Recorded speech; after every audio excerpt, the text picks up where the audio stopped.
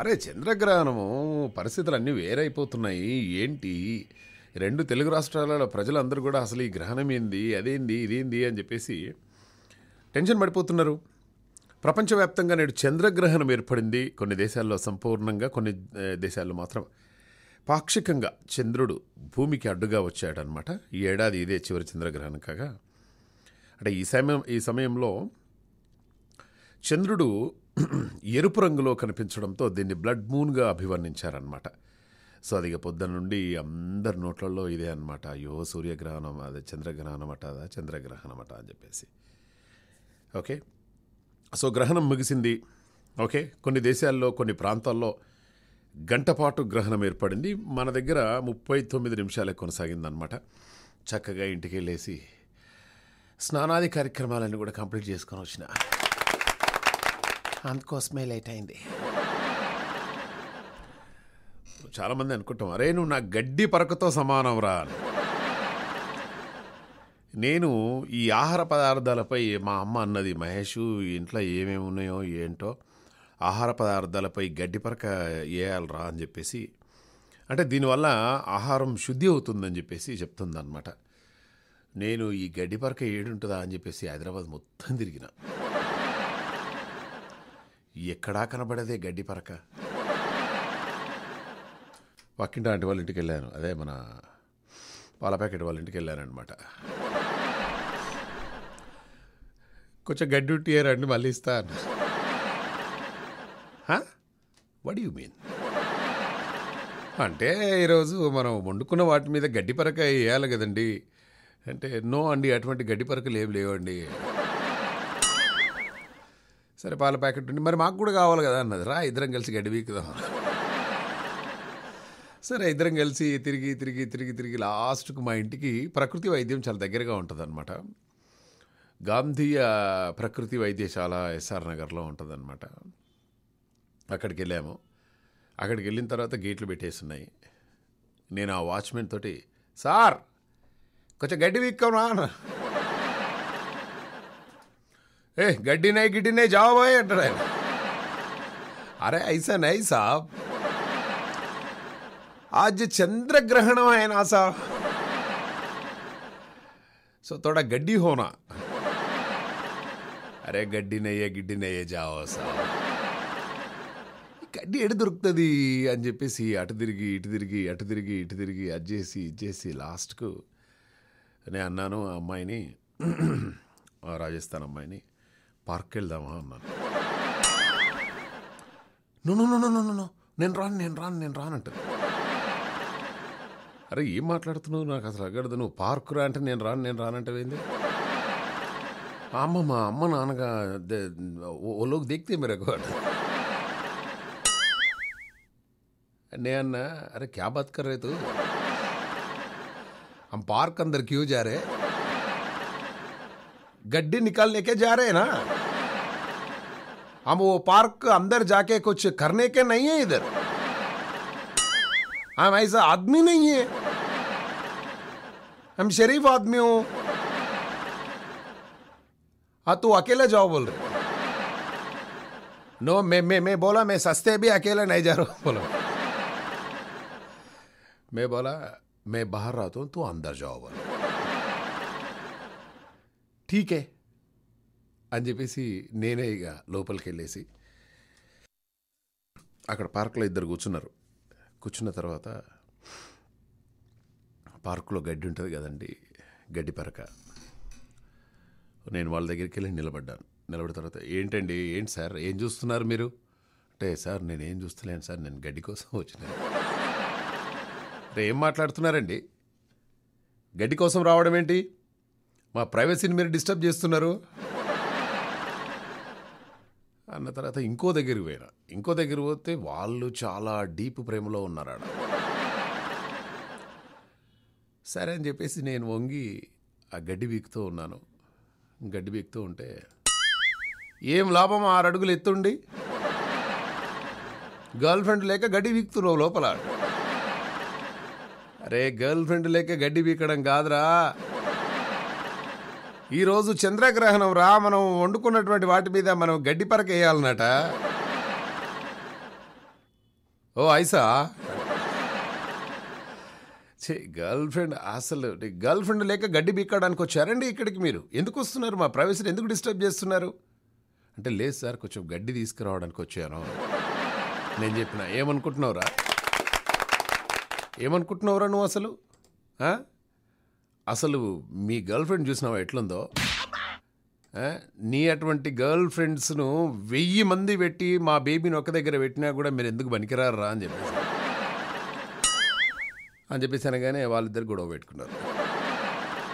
అనవసరంగా వానంతలో వాడు గడ్డి బిక్కుంటుంటే, వానికి నీకు 6 అడుగులు ఎత్తున్నవరా, నీకు గర్ల్ ఫ్రెండ్ లేదు, గడ్డి బీకడానికి వచ్చినావా అని చెప్పేసి అంటే వాడు ఎంత మాట అన్నాడండి. నా గర్ల్ ఫ్రెండ్ కాలి గోటికి సరిపోవు నువ్వు.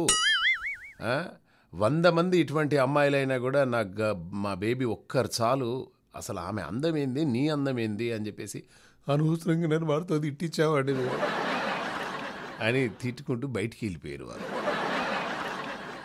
నేను సరే అని చెప్పేసి గడ్డి బీక్కొని ఇక బయటకు వచ్చిన తర్వాత ఈ పాల ప్యాకెట్ ఒకటి మళ్ళా మెరకు తోడదేదోనా గడ్డి అంటే, నీకు పార్కులోకి రమ్మంటే చేత కాదు, నేను గడ్డి ఇవ్వాలనా నీకు? సరే అని చెప్పేసి ఇంటికి వెళ్ళిన తర్వాత ఇక మనం వండుకునేవి ఉంటాయి. మనం వండుకునేది ఎంత అండి, ఇంత అన్నం, ఇంత కర్రీ, ఇంకేదో కర్రీ. చలికాలం ఒక్క కూరతో తినాలనిపించదు మనకు. మినిమం ఓ 2 కర్రీలు ఉండాలన్నమాట. సరే అని చెప్పేసి ఇక చక్కగా స్నానం చేసి, అంటే మన ఇంట్లోనే ఆ వండిన వాటి మీద గడ్డేసి చక్కగా వచ్చే వరకు లేట్ అయింది, దయచేసి మీరు నన్ను క్షమించాలి. అరే నువ్వు వచ్చుడే లేటు, అనవసరంగా ఆ గడ్డి గురించి 10 నిమిషాలు చెప్పినవాడు. ఇలా స్టార్ట్ చేయి తొందరగా.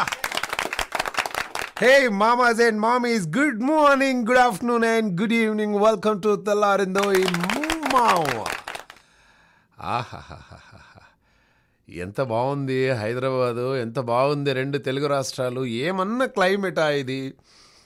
చలి చలి చలి చలి చలి చలిగా హాయిగా అన్నీ అయిపోయిన తర్వాత, అంటే ప్రతి భార్య ప్రతి భర్త మెల్లగా ఆఫీస్కి కాల్ చేసి, ఎక్స్క్యూజ్ మీ, మహేష్ ఉన్నారండి? యా మ్యామ్, మహేష్ మీటింగ్లో ఉన్నారండి. మీటింగ్లో ఎవరన్నా లేడీస్ ఉన్నారా? మీటింగే లేడీస్ తోటి మేడం. అవునా, మరి మీటింగ్లో అందరు జెంట్స్ అని చెప్పాడు వాడు. ఎట్టి పరిస్థితుల్లో వాడికి ఫోన్ ఇవ్వండి. హలో బేబీ, ఏంటి మీటింగ్లో ఉన్నా అని చెప్పినా ఎన్నిసార్లు కాల్ చేస్తావు నాకు అసలు అర్థం కాదు. నేను లేకుండా నువ్వు అసలు ఉండలేవేంటి నువ్వు? అరే నేను ఇంపార్టెంట్ మీటింగ్లో ఉన్నాను. ఏంది కాదు, నువ్వు అన్నం తిన్నావా తినలేదా? అన్నం తింటేంది, తినకుండేది ఇప్పుడు కాదు. 2 o'clock ముందే తినాలట. నువ్వు ఇంకా మరి 2 అయింది, తినలేదా? తిన్నవా? నేను ఆల్రెడీ అన్నం తిని 1 గంట అయింది. నువ్వు అన్నం తిన్నవా? నేను తినేసాను. అంటే ప్రతి ఒక్కరు కూడా ఈరోజు ఆఫీస్కి కాల్ చేసి బిఫోర్ 2 o'clock ఎట్టి పరిస్థితుల్లో తినాలి, అండ్ ఆఫ్టర్ 6కి తినాలి అని చెప్పేసి అలా ఒకరినొకరు ప్రేమగా పలకరించుకున్నారు. ఏనాడు భార్య కాల్ చేసి భర్తకు ఏమండి తిన్నారా అని చెప్పేసి అడిగేవాళ్ళు చాలామంది. కానీ ఈ గ్రహణం రోజున మాత్రం చాలామంది కాల్ చేసి ఏమండి భోంచేసారా, 2 లోపే చేయండి అని చెప్పి. సో అలా సాగిపోయిందనమాట ఈరోజంతా కూడా. సో ఇక మనకు గ్రహం అంటే ఇప్పుడు భార్య సూర్యగ్రహం, భార్య చంద్రగ్రహం, భర్త సూర్యగ్రహం. మరి అత్తగారేంటి, అది మనకు అవసరం.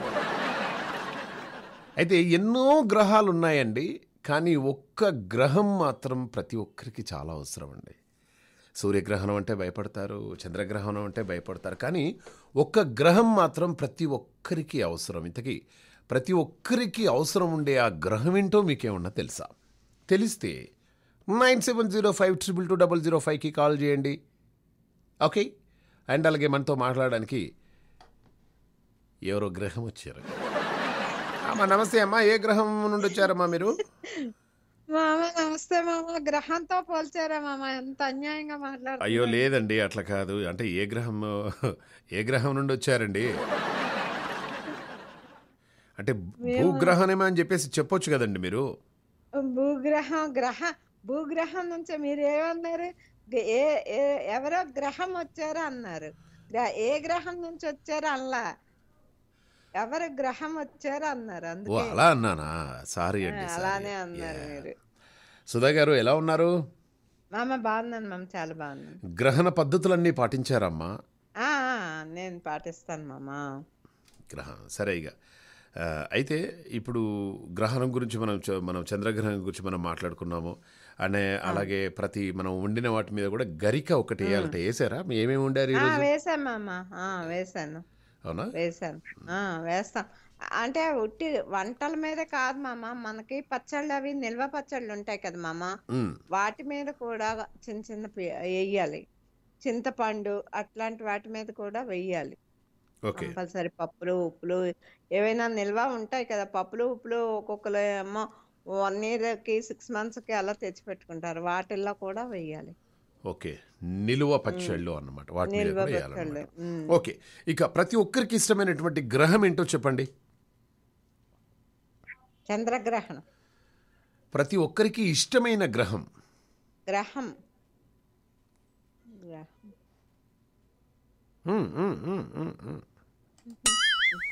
ప్రతి ఒక్కరికి ఇష్టమైన గ్రహం. ఒక నిమిషం మీరు లైన్లో ఉండండి.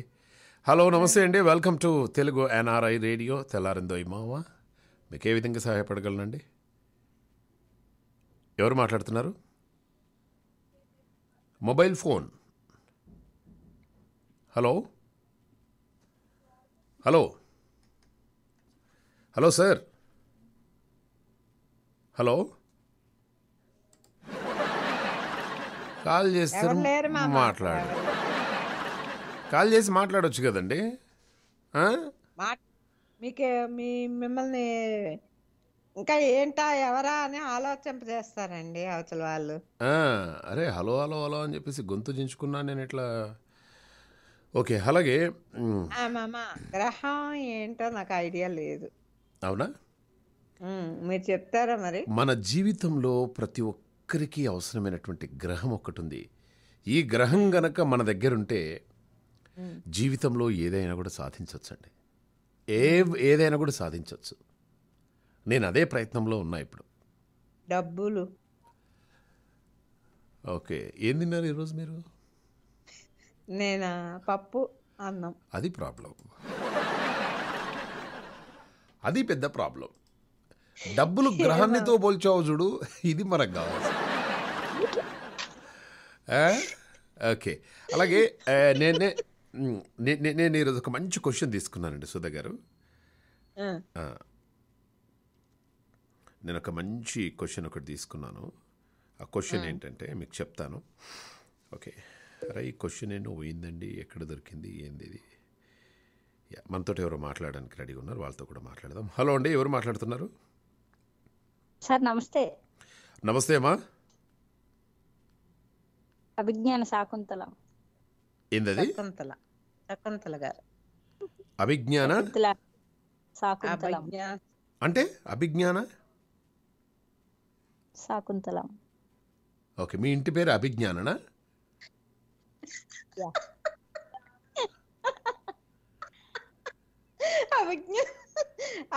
శకుంతల గారు మామ. ఆవిడ ఏదో టర్మ్ లో చెప్తున్నారు అభిజ్ఞాన శకుంతలం అనేసి, గాని ఆవిడ పేరు శకుంతల. అవునా? ఇదేం చెప్పుడండి, నాకు అర్థం కాదు. కాదు మామ, మన పాఠాల్లో శకుంతల ఉంటారు కదా, శకుంతల. ఆవిడ్ని ఏమని పిలుస్తాం? అభిజ్ఞాన శకుంతలం అంటారు. నాకు ఐడియా లేదండి. నన్ను పక్షులు పెంచాయి. ఓకే, సరే ఎనివే ఈ అభిజ్ఞానికి దండం అండి. తెల్లారంగానే నా టెన్షన్ నాకు మీదోటి. ఓకే, వామో నేను ఎప్పుడు వినలేదమ్మా ఇది. నేను దీని గురించి అసలు రీసెర్చ్ అయినా కూడా చేస్తాను నైట్. అయితే మీకు ఒక మంచి రీసెర్చ్ కి ఒక దొరికింది మామ. ఓకే. కనవముని ఆశ్రమంలో పుట్టాను సార్. ఓ శాకుంతలం అనే పక్షులు నన్ను పెంచాయి. శాకుంతలం అనే పక్షులు నన్ను పెంచాయి. అందుకు శకుంతల అనే పేరు నేను పెట్టుకున్నా.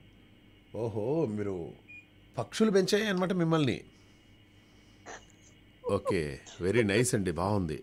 అలాగే ఒక వ్యక్తి రెస్టారెంట్కి వెళ్ళాడండి. ఏమండి, మిగతా వాళ్ళందరూ కూడా వినాలి ఈ విషయం.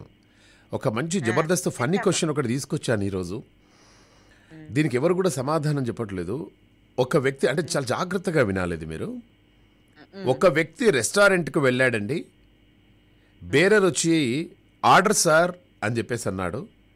అదే సమయంలో ఆ దారిన వెళ్తున్నటువంటి ఒకతను టైం ఎంత అని చెప్పేసి అడిగాడనమాట.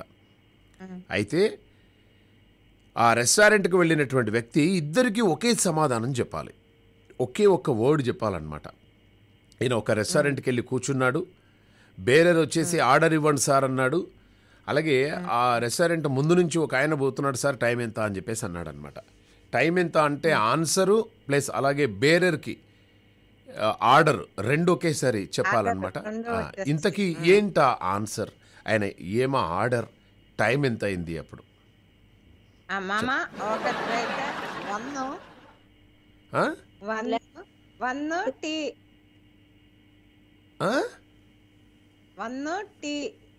వన్ టీయా అంటే వన్ టీ కాదమ్మా, మనం వెళ్ళింది రెస్టారెంట్కు. రెస్టారెంట్లో టీ ఏడు ఉంటుంది అది. అలాగే శకుంతల గారు, జీవితంలో ప్రతి ఒక్కరికి ఉండాల్సినటువంటి గ్రహం ఏంటండి? ఫాస్ట్గా చెప్పాలి, తొందరగా తొందరగా. భూగ్రహం.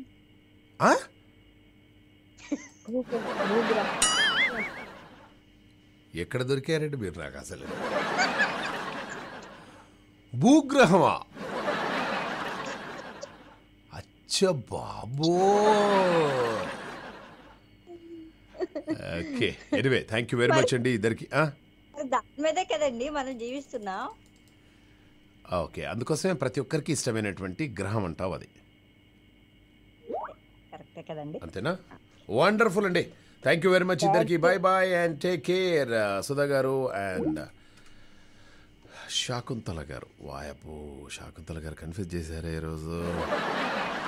అండ్ అలాగే ఈ కాలంలో ఒక చాలా ఇంపార్టెంట్ బ్రేకింగ్ న్యూస్ ఒకటి చెప్పాలి. చాలా యాక్సిడెంట్స్ అవుతున్నాయండి. శీతాకాలం వచ్చిందంటే చాలు, తెల్లవారుజామున జరిగే రోడ్డు ప్రమాదాలు పెరుగుతూ ఉంటాయి. రోడ్లపై పొగ మంచు కమ్మేయడంతో ఎదురుగా వచ్చే వాహనాలు మూల మలుపులు కనిపించవన్నమాట. దీంతో ప్రమాదాలు జరిగి ప్రాణాలు అంటే డిస్టర్బ్ అయిపోతాయి అన్నమాట. అందువల్ల వాహనదారులందరూ కూడా ఫాగ్ లైట్స్తో పాటు డిప్పర్ కూడా వాడాలన్నమాట. ఎదురుగా వెళ్తున్న వాహనాలకి 20 నుంచి 30 మీటర్ల దూరంలో మెయింటైన్ చేయాలని చెప్పేసి అధికారులు తెలియజేస్తున్నారు. ఓకే, సో అందరు కూడా ఎట్టి పరిస్థితుల్లో మీరు 20 నుండి ఒక 30 మీటర్ల దూరం ఉండే ప్రయత్నం చేయండి. అండ్ మార్నింగ్ నేను ఎందుకో బయటికి వెళ్తే అసలు నాకేం కనవలేదు. ఆ పక్కింటి అంకుల్ ఎవరో పిలుస్తున్నారు, మహేష్ మహేష్ అని. నాకు భయం, నిండా చెద్దరు కప్పుకొని మహేష్ మహేష్ అంటే ఏమనుకుంటామండి, మన దయ్యం అనుకోవా? సో అందుకోసం అని చెప్పేసి ప్రతి ఒక్కరు కూడా జాగ్రత్తగా ఉండాల్సినటువంటి అవసరం ఉన్నది. అండ్ మీ అందరి కోసం ఒక బ్యూటిఫుల్ సాంగ్ ఒకటి రెడీగా ఉందన్నమాట. నాకు తెలిసి ఇప్పుడు మీరు మంచు మీద సాంగ్ వస్తుందని చెప్పేసి అనుకుంటున్నారు కదా. ఎస్, అదే సాంగ్ వచ్చేసింది. బట్ దానికంటే ముందు మనం తీసుకున్నటువంటి క్వశ్చన్, లైఫ్లో ప్రతి ఒక్కరికి అవసరమైనటువంటి గ్రహం ఏంటి? ఈ గ్రహం మన దగ్గర ఉంటే చాలు కోట్లు సంపాదించవచ్చండి. అలాగే ఒక వ్యక్తి రెస్టారెంట్కి వెళ్ళాడు, బేరర్ వచ్చి ఆర్డర్ సార్ అని చెప్పేసి అన్నాడు. అదే టైంలో దారిన వెళ్తున్నటువంటి ఒక అతను టైం ఎంత సార్ అని చెప్పేసి అడిగాడు. బయట వెళ్తున్న అతనికి టైం ఎంతో చెప్పాడు. అలాగే బేరర్ వచ్చేసి అడిగితే ఆయనకు ఆర్డర్ కూడా చెప్పేశాడు. ఒకటే ఆన్సర్ ఏమై ఉంటుంది?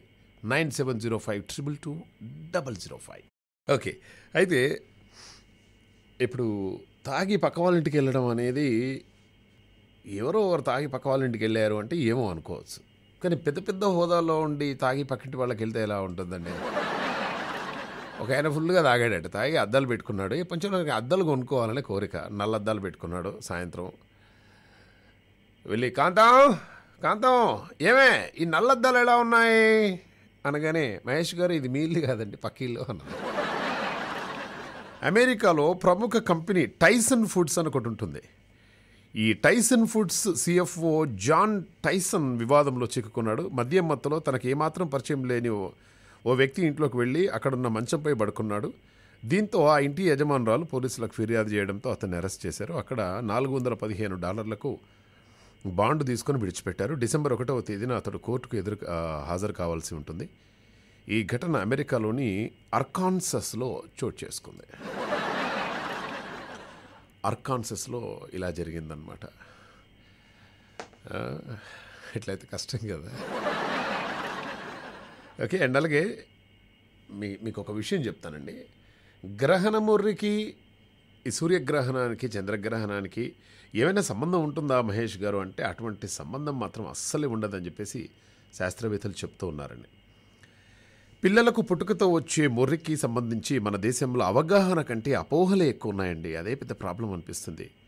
అయితే గ్రహణానికి, గ్రహణ మురికి ఎలాంటి సంబంధం లేదని చెప్పేసి వైద్యులు చెబుతూ ఉన్నారు.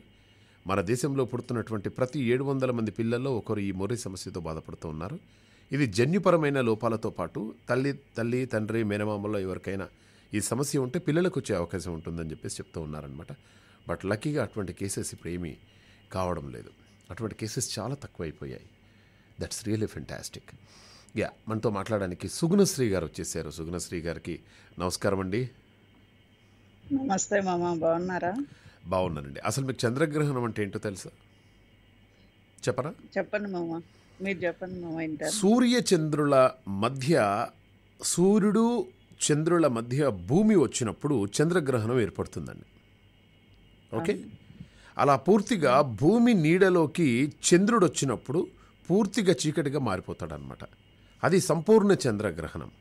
భూమి నీడ చంద్రుడి మీద కొంత భాగమే పడితే అది పాక్షిక చంద్రగ్రహణం. సంపూర్ణ చంద్రగ్రహణాలు అరుదుగా సంభవిస్తాయి. పాక్షిక చంద్రగ్రహణాలు ఏవైతుంటాయో అది సంవత్సరానికి కనీసం 2 సార్లు వస్తాయని చెప్పేసి శాస్త్రవేత్తలు అంటున్నారనమాట. భూమి సైజు చంద్రుడికి 4 రెట్లు అధికమండి. అంటే చంద్రుడి సైజు కంటే భూమి సైజే పెద్దది. నేను ఎప్పుడైనా ఫ్లైట్లో కూర్చున్నప్పుడు నైట్ టైంలో అలా వెళ్తూ ఉన్నప్పుడు చుక్కలన్నీ కాస్త దగ్గరగా కనిపించినప్పుడు, అసలు అంటే కొంచెం ఎగురుతున్నప్పుడు మనం డైరెక్ట్గా చుక్కల దగ్గరికి వెళ్ళేసి ఆ చుక్కలన్నీ కూడా చూసి అసలు ఎట్లుంటాయి, ఏంది, అసలు చుక్కల మీద మనం అడుగు పెట్టగలమా, చంద్రుడి మీద దగ్గర మనం వెళ్ళగలమా, అసలు చంద్రుడి మీద ఏముంటుంది, ఇప్పటి వరకు అదే చెప్తుంటారన్నమాట. చంద్రుడి మీద ఒక ముసలావిడ నూలు వడుకుతున్నట్టు కనబడుతుంది అని చెప్పేసి. అక్కడ ముసలావిడ ఉన్నది తెలియదు, ఆ నూలు వడుకుతున్నది తెలియదు. కానీ చూస్తే మాత్రం బొమ్మ అలానే ఉంటుందండి. కొంతమంది కుందేలు బొమ్మలకు కూడా కనిపిస్తుంది. అంటే మనం ఎలా ఇప్పుడు అంతేందుకండి, ఆ మధ్య ఆకాశంలో అంటే ఆకాశంలో ఈ మబ్బులు ఉంటాయి కదా, ఈ మబ్బులు ఒక రకంగా నాకెందుకు ఫ్రాక్షన్ ఆఫ్ సెకండ్స్లో ఇది ఈ డిజైన్ ఉంది కదా అని చెప్పేస్తాను అనమాట. ఒకసారి గణపతి పడుకున్నట్టుగా కనిపించింది, ఒకసారేమో లవ్ గుర్తులాగా అనిపించేసింది, ఒకటేమో ఇంకొక రకంగా అనిపించేసింది. ఆ మబ్బులు కాసేపు అలానే ఉంటే బాగుండు అనిపిస్తుంది. మళ్ళీ 2-3 నిమిషాలు ఆకారాలు కనిపిస్తాయి మబ్బులు. అవునండి. ఇప్పుడు ఈ అంటే మన దగ్గర ఒక అవకాశం ఉండి ఇక్కడుండి మనం ఆకాశం మీద ఏదైనా అక్షరాలతోటి ఒకటి రాస్తే అది ప్రపంచం మొత్తం చూస్తారు అని ఉంటే మాత్రం ఎంత బాగా రాసేవాడినండి నేను. ఏమని రాస్తా చెప్పవా? ఏమని రాస్తా? బేబీ అని రాస్తా. అయ్యో దేవుడా, బేబీ ఎక్కడైనా త్వరగా రమ్మని చెప్పి రాస్తారేమో. బేబీ ఓ ఆకాశం. ఎనివే, ఇంక మనం మ్యాటర్లోకి వెళ్ళిపోదాం. ఓకే. సో మరి ఆన్సర్ వచ్చిందా? ఒకేసారి ఆయన ఆర్డర్ ఇవ్వాలి, ఒకేసారి చేయాలన్నమాట. ఒకేసారి ఆర్డర్ ఇవ్వాలి, ఒకేసారి టైం చెప్పాలి. ఒకటి మామ. అది అది రెస్టారెంట్ అండి సుగుణశ్రీ గారు. రెస్టారెంట్ లో టీ ఉండవా మామ? ఉండదు. If you go to any ఉంటాయి రెస్టారెంట్ ఇన్ డైలీ. హైదరాబాద్, నీకు వాళ్ళు రెస్టారెంట్ టీ ఇవ్వాలి. అసలు నేను చెప్పిన దాంట్లో అసలు టీ ఉండదు ఏమో, అట్లా. లేదంటే 65 ఏదన్నా చెప్పుంటారు మామ. 65 అంటే ఎట్లా, ఏ విధంగా 65? 6-5 అయిందని చెప్పుంటారు టైం. ఓకే బాబు 65 తీసుకొని రా అనగానే అక్కడ 6 గంటల 5 నిమిషాలు ఉందని చెప్పేసి మనం అనుకోవాలి. అనుకోవాలా? ఇంత నాలెడ్జ్ ఎలా వచ్చిందండి మీకు అసలు? ఏం తిన్నారు ఈరోజు మీరు? ఏం తిన్నారు? మీ నుంచే మామ. ఏం తినలేదు మామ, ఇప్పుడే టీ తాగాము. గ్రహణం కంటే ముందు మధ్యాహ్నం భోజనం అయిపోయింది కదా మామ, ఆ, అంతే. అయితే ఇప్పుడు లేడీస్ ఏమనుకుంటున్నాడు తెలుసా? మీరు గురువు ఉండగా మీ నుంచే కదా మామ వస్తుంది మామ, అది తెలివి ఎక్కువ వచ్చేస్తుంది. ఇద్దరు లేడీస్ మాట్లాడుకుంటున్నారనమాట. ఆమె మాట్లాడుతున్నారు, ఇద్దరు లేడీస్ మాట్లాడుకుంటున్నారు. ఇగో ఈ ఓటీటీ వచ్చిన తర్వాత ఎంచక్క ఇంట్లో ఉండి కొత్త కొత్త సినిమాలు చూసుకోగలుగుతున్నాం కదా అని చెప్పేసి అంటే, ఆ పక్కింటి ఆవిడ అంటుందన్నమాట, ఓటీటీ వచ్చిన తర్వాత కొత్త సినిమాలు బాగానే చూస్తున్నాం కానీ సినిమా హాల్లో అయితే చక్కగా సినిమా చూసేదాన్ని. ఇంటర్వెల్లో మా ఆయన తినడానికి ఏమన్నా పట్టుకొచ్చేవాడు అని చెప్పేసి చెప్పేదన్నమాట. అయితే తినడానికి ఏమన్నా తీసుకొచ్చేటోడు, కానీ ఇప్పుడు ఇంట్లో ఆయనకి పిల్లలకి బజ్జీలు పునుగులు పకోడీ చేయలేక చచ్చిపోతున్నాను నేను. ఓటీటీలో అప్పుడు సినిమా థియేటర్లో సినిమా చూసినప్పుడు ఇంటర్వెల్ ఎప్పుడైతుందా, ఓకే ఇంటర్వెల్లో ఏం కావాలి నీకు, కార్న్ అయినా తింటావా? యా, ఈ మధ్య మనకు పెద్ద బకెట్ లాగా వచ్చేసి ఆ బకెట్ పైన కార్న్ వస్తుందన్నమాట. దాని మీద మంచి ఫ్లేవర్స్ ఉంటాయి, బటర్ స్కాచ్ ఏదో ఒకటి, ఆ బటరు అది ఇది ఏదో ఒకటి డిఫరెంట్ ఫ్లేవర్స్ వేస్తున్నారు. మంచిగా తెచ్చుకొని వాళ్ళకో బకెటు మనకో బకెటు, ఆ బకెట్లో చేయబెట్టేసి అలా అలా అలా అలా తింటూ ఉంటే ఎంత హాయిగా ఉంటుందో. ఇప్పుడు ఆ రోజులు పోయాయి. చక్కగా ఓటీటీలో ఇంట్లోనే మంచిగా ఒక పెద్ద థియేటర్ లాగా కట్టేసుకుంటున్నారు, ఒక చిన్నది. ఏమంటారు ఇంట్లో పెట్టుకునే అంటే, mini థియేటరా? Home theatre. Yeah, home థియేటర్లో మంచిగా 10 మంది కూర్చునేటట్టుగా కొత్త సినిమా రాగానే అమెజాన్లో కానీ ఇంకెక్కడో మంచి, ఏమే ఆ మిర్చీలు తీసుకొని రా తొందరగా, ఉండండి ఒక్క నిమిషం నేను మిర్చీలు చేసుకొని వస్తున్నా. ఏమండి సినిమా మాత్రం స్టార్ట్ చేయొద్దండి. ఏమా నువ్వు వస్తావా, నేను సినిమా స్టార్ట్ చేయాలనా? అట్లా అక్కడికే తెచ్చుకొని ఆన్నే తినుకుంటూ ఆన్నే తాక్కుంటూ ఆ సినిమా థియేటర్ ఫీల్డ్ని మనం ఎంజాయ్ చేయగలుగుతున్నాం. హోమ్ థియేటర్లో మంచి సౌండ్ సిస్టమ్. ఓకే, యా, ఆ సినిమా థియేటర్లో చేయలేని అన్ని ఇంట్లో హోమ్ థియేటర్లో చేయొచ్చండి. ఎందుకంటే సినిమా థియేటర్లో మనం మన కాలు పక్క వాళ్ళ సీట్ మీద మనం వేయలేము, కానీ హోమ్ థియేటర్లో మనం వేసుకోవచ్చు. అలాగే అటు జరిపి మంచిగా వెనక్కి వండుకొని అట్లా ఉండొచ్చు, కానీ సినిమా థియేటర్లో అలా మనం చేయలేము. అంతే కదా. యా, కొన్ని సినిమా థియేటర్లో ఇప్పుడు పడుకొని కూడా చూసే వెసులుబాటు కనిపించారండి.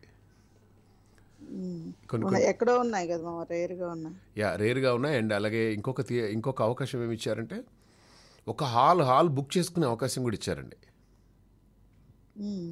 ఓ 60 మంది 70 మంది లేకుంటే 100 మందికి ఒకేసారి మనం టికెట్లు కొనేసుకొని ఎవరు లేకుండా హాయిగా భార్యాభర్తలో లేకుంటే ఇంకెవరో ఫ్రెండ్సో బంధువులో వాళ్ళకి ఇష్టమైనటువంటి మూవీ కూడా థియేటర్లో చూడవచ్చు. Theatre for rent, hire for 1 hour for movie. So అలా వస్తుందన్నమాట. చాలా లేటెస్ట్గా అప్డేట్ అయిపోతుందండి. చూసారా, ప్రపంచం అంతా ఇంటికే వచ్చేసింది మామ. ప్రపంచం మొత్తం. ఇప్పుడు మీ ఇంట్లో ఏమన్నా మీ ఆయనకు ఓటీటీ సినిమాలో ఏదైనా పెట్టినప్పుడు ఏమేం చేసి పెడతారండి మీరు? నేను అసలు పెట్టనివ్వను కదా మామ. మీరు చూడరు, ఆయన చూడనియరా? పద్ధతేనా అమ్మా ఇది? నిజమే, వార్తలు పెట్టుకుంటాడు మామ, సినిమాలు ఎక్కువ. యా, ఎనివే అంటే మూవీ అంటే ఇప్పుడు యా ఒక్కోసారి నిజంగా కూడా చూడండి మామ, చూడనియద్దు. 7:30 to 8:30 అస్సలు చూడనియొద్దండి. 7:30 to 8:30. అప్పుడు వదిలేస్తాను, నా జోలికి రాకుండా. అవునా? అండ్ అలాగే నాకు ఇంకొక విషయం చెప్తాను. ఢిల్లీలోని community against drunk and driving అని చెప్పేసి ఓ ఎన్జిఓ నిర్వహించినటువంటి సర్వేలో కోవిడ్ నుంచి మహిళలు మద్యపానం ఎక్కువగా సేవిస్తున్నారని చెప్పేసి తెలిసిందండి. 5,000 మందిపై చేసినటువంటి సర్వేలో 37% మంది మహిళల్లో మద్యం సేవించడం పెరిగిందని చెప్పేసి చెప్తున్నారు. ఇందులో 43.7% మంది అప్పుడప్పుడు మాత్రమే ఎక్కువ మద్యం తాగుతున్నామని చెప్పేసి చెప్పారనమాట. మహిళలు ఎక్కువగా మద్యం సేవించడానికి కారణం ఒత్తిడి, మద్యం విచ్చలవిడిగా లభించడమే అని చెప్పేసి సర్వేలో వెల్లడైందనమాట. అదే ఒక విషయం చెప్పాను. చెప్పండి.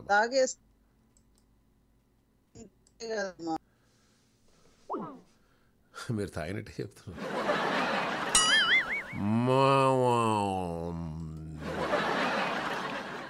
ఒక మంచి విషయం చెప్తాను నేను.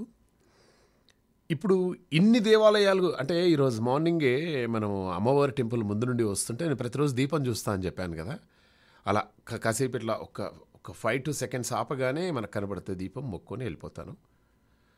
కానీ అందరు కూడా ఇప్పుడు శ్రీకాళహస్తికి పోటెత్తారనమాట. చంద్రగ్రహణంతో దేశవ్యాప్తంగా ఆలయాలు మూతపడగా తిరుపతి జిల్లా శ్రీకాళహస్తి ఆలయానికి మాత్రం భక్తులు పోటెత్తుతున్నారు. గ్రహణ సమయంలో రాహుకేతుల ప్రభావంతో దైవశక్తి క్షీణిస్తుందని చెబుతున్నారనమాట. కానీ శ్రీకాళహస్తి ఆలయానికి నవగ్రహ కవచం ఒకటి ఉందండోయ్. దీంతో నవగ్రహ కవచం ఒకటి ఉందన్నమాట. దీంతో ఇక్కడ దైవశక్తి క్షీణించదు. గ్రహణం వేళ ఇక్కడ పూజలు చేస్తే సమస్యలు ఏవే ఉంటే తీరిపోతాయని చెప్పేసి వాళ్ళు నమ్ముతున్నారు. అందుకోసమే శ్రీకాళహస్తి ఆలయంలో రాహుకేతు పూజలు చేసేందుకు గ్రహణం వేళ భారీగా భక్తులు వచ్చేస్తున్నారనమాట. బట్ ఏ మాట కామాటే కార్తీక మాసంలో గ్రహణం అంతా కూడా వెళ్ళిపోయింది. ఇప్పుడు చక్కగా అందరూ కూడా శుభ్రతలు పాటిస్తూ ఓకే అండ్ ఇక చక్కగా దీపాలు వెలిగించుకొని మంచిగా హాయిగా ఉండాలని చెప్పేసి కోరుకుంటూ, జనాభా రేటు తగ్గడానికి కారణం మహిళలే అనే విషయం మరి కాసేపట్లో తెలుసుకుందాం. అలాగే ట్రంప్ ఇమ్మీడియట్గా ఒక బ్రేకింగ్ న్యూస్ ఇస్తూ ఉన్నారనమాట. అలాగే ఫార్ములా ఈ రేసింగ్ కోసం 200 చెట్లు నరికేశారు. కేవలం 20 మార్కులు వస్తే చాలు అనే ఒక ఇంపార్టెంట్ న్యూస్ గురించి ఒకటి నేను మాట్లాడుతున్నాను అనమాట. దాని గురించి కూడా మనం మాట్లాడే ప్రయత్నం చేద్దాం. కొంతమంది పిల్లలకి ఆటిజం వస్తుంటుంది. అయ్యో పిల్లలు ఎట్లా చదువుకుంటారు ఏంటి అని చెప్పేసి బాధపడుతూ ఉంటారనమాట. అటువంటి పిల్లలకి తెలంగాణ సర్కార్ ఒక గుడ్ న్యూస్ తీసుకొచ్చిందనమాట. 6 నుంచి 10వ తరగతి వరకు చదివే ప్రత్యేక అవసరాల అంటే నీడీ స్టూడెంట్స్ ఎవరైతే ఉంటారో వాళ్లకు 100కి 20 మార్కులు వస్తే పాస్ అయినట్లేనని పాఠశాల విద్యాశాఖ ఉత్తర్వులు జారీ చేసింది. ఆటిజం, మానసిక వ్యాధులతో బాధపడేవారు 10 మార్కులు పొందితే పాస్ అయినట్లుగా పరిగణిస్తుండడంతో ఈ నిర్ణయంతో అంధులు, చెవిటి, మూగ, సెరెబ్రల్ పాల్సీ, తలసేమియా వంటి 21 ప్రత్యేక అవసరాల పిల్లలకు ఊరట కలిగిస్తుంది. వీరికి 4 గంటల పరీక్ష సమయం ఉంటుందన్నమాట. ఫెంటాస్టిక్. నన్ను అడిగితే వీళ్ళకు పరీక్ష పెట్టి సరదాగా పరీక్ష పెట్టేసి సరదాగా ఆడిపించేసి హే నువ్వు పాస్ అని చెప్పేసి చెప్తే అయిపోతుంది. ఆ 20 మార్కులు కూడా తీసేయాలి. 5 మార్కులు పెట్టేసి రాయి బిడ్డ మంచిగా రాయిరా, ఏ అని రాయి, బి అని రాయి, సి రాయి, అట్లా చెడితే అయిపోతుంది. 20 మార్కులు. Anyway no problem. వీళ్ళకు 4 గంటలు చక్కగా పాడిపించేసి మంచిగా ఎగ్జామ్ రాయిచ్చేస్తే పిల్లలందరూ కూడా మంచిగా చదువుకుంటారు. నైస్. అలాగే ఇక ఆరణీకుమాయి దీపం, కార్తీక దీపం, ఆ కార్తీక పౌర్ణమి వెలుగుల్లో వెలిగిపోతున్నటువంటి యాదాద్రి. చిన్నప్పుడు మా ఇంటి మీద బిల్డింగ్ ఎక్కి చూస్తూ ఉంటే యాదాద్రి అలా నాకు ఆ లైట్లు కనిపిస్తాయన్నమాట. అలానే చూసుకుంటూ నిలబడే ఉండేవాడిని. రాత్రి 8 గంటలకు 9 గంటలకు మహేష్ ఏం చేస్తున్నావు, కిందికి రా చలి పెడుతుంది అని చెప్పేసి అలా అంటున్నా కూడా ఎందుకో ప్రేమ యాదాద్రికి నాకు ఏదో తెలియని అనుబంధం ఉంది. అలానే చూస్తూ ఉండేవాడిని అనమాట. కానీ అప్పటి యాదాద్రికి ఇప్పటి యాదాద్రికి చాలా తేడా ఉందండో. యాదగిరిగుట్ట శ్రీ లక్ష్మీ నరసింహస్వామి దేవాలయం విద్యుత్ దీపాల వెలుగుల్లో మెరిసిపోతూ ఉంది. నిన్న రాత్రి కార్తీక పౌర్ణమి సందర్భంగా చంద్రుడి వెలుగులతో యాదాద్రి అందం మరింతగా పెరిగింది. దీనికి సంబంధించినటువంటి ఫోటోలు ప్రస్తుతం సోషల్ మీడియాలో వైరల్ అవుతున్నాయన్నమాట. మీరు కూడా ఎస్టర్డే యాదాద్రి టెంపుల్ అని చెప్పేసి ఊరికనే కొట్టి చూడండి ఎంత బాగుందో. అండ్ అలాగే యాదాద్రిలో మొత్తం మనదే హవా, కార్ పార్కింగ్ నుంచి వెళ్ళి లడ్డు కౌంటర్ వరకు,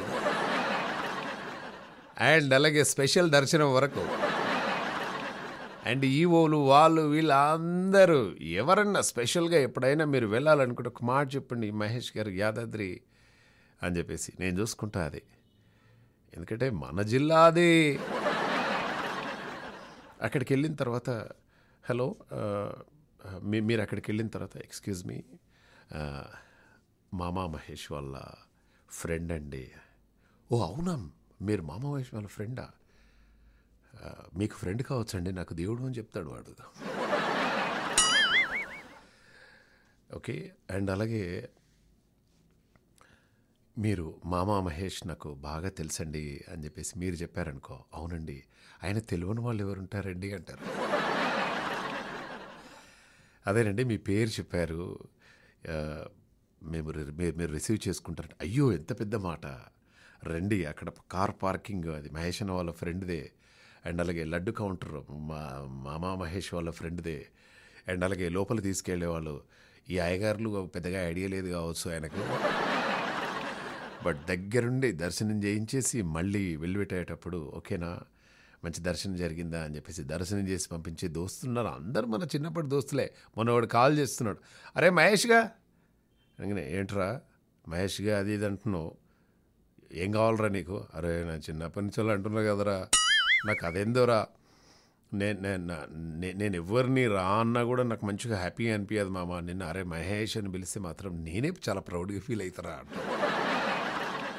అరే ఎవరన్నా ఉంటే చెప్పురా, ఈ పార్కింగ్ అవన్నీ కూడా కౌంటర్స్ అన్నీ మనమే తీసుకున్నాంరా మామ, నీకు ఏ హెల్ప్ కావాలన్నా చెప్పు అంటారు అనమాట. సో ఈసారి మీరు యాదాద్రికి వచ్చినప్పుడు దగ్గరుండి అన్నీ చూపెడతాను. ఓకే. అలా ఘాట్ రోడ్లో చక్కగా పైకి తీసుకెళ్ళి స్వామివారి దర్శనం చేయించేసి, అసలు మామూలు వాళ్ళు వెళితేనే అంత బాగా, అంటే మన ఫ్రెండ్స్ వాళ్ళు వీళ్ళు వెళ్తేనే అక్కడ బాగా రిసీవ్ చేసుకుంటారు. మరి నా బేబీ ఎక్కడికి వెళ్ళిందనుకో 50 మంది రెడీగా ఉంటారు ఆడ. వదినా వదినా వచ్చారా వదినా,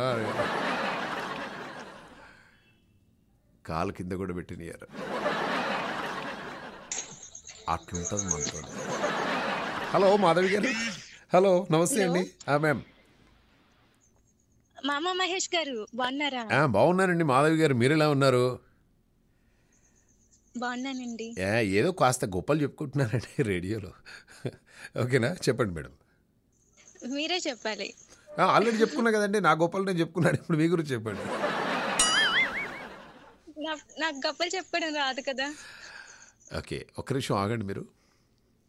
యా, ఏం మాట్లాడద్దు.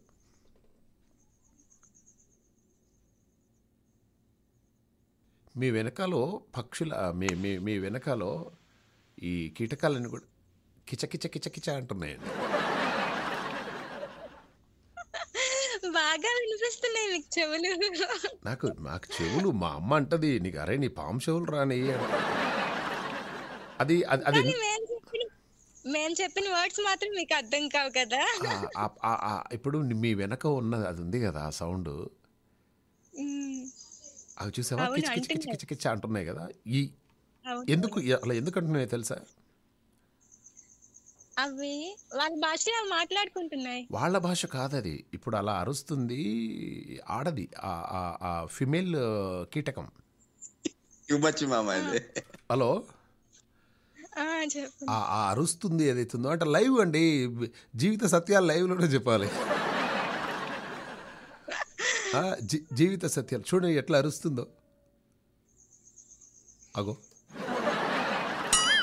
ఏంది అరసుడేంది? 8:42 అయిపోతుంది. ఒరే నువ్వు ఎప్పుడొస్తావురా ఇంటికి? తొందరగా రారా, చీకట్లో ఈ కీటకాలకు చీకట్లో ఏమీ కనబడవురా. మనము నువ్వు తొందరగా ఇంటికి వచ్చేసేయి, నువ్వు ఇంటికి వస్తేనే కిచకిచ ఉంటుంది బిడ్డ, లేకుండా లేదంటున్నారు. చూసారా? మీరు ఇంటికి వస్తే మరి ఏం చెప్తాయి అవి? అదే అది అది కిచకిచ అంటున్నాయి కదండి. కిచకిచ అంటే ఇంటికి వస్తే వేడివేడిగా భోజనం ఉంటుంది, ఓకే, మంచిగా చూసుకుంటాను నేను, నువ్వు రాకుంటే మాత్రం నేను ఈ ఆకు ఉంటుంది కదండి, ఆకు ముడుచుకొని నేను లోపలికి పోతా బిడ్డ, సచ్చినా కూడా నేను ఆకు ఓపెన్ చేయటది. ఓకే ఒక్క నిమిషం మామ, కిచకిచలా అనడానికి ఇంకా ఎవరు రావాలి కదా మరి మనకి.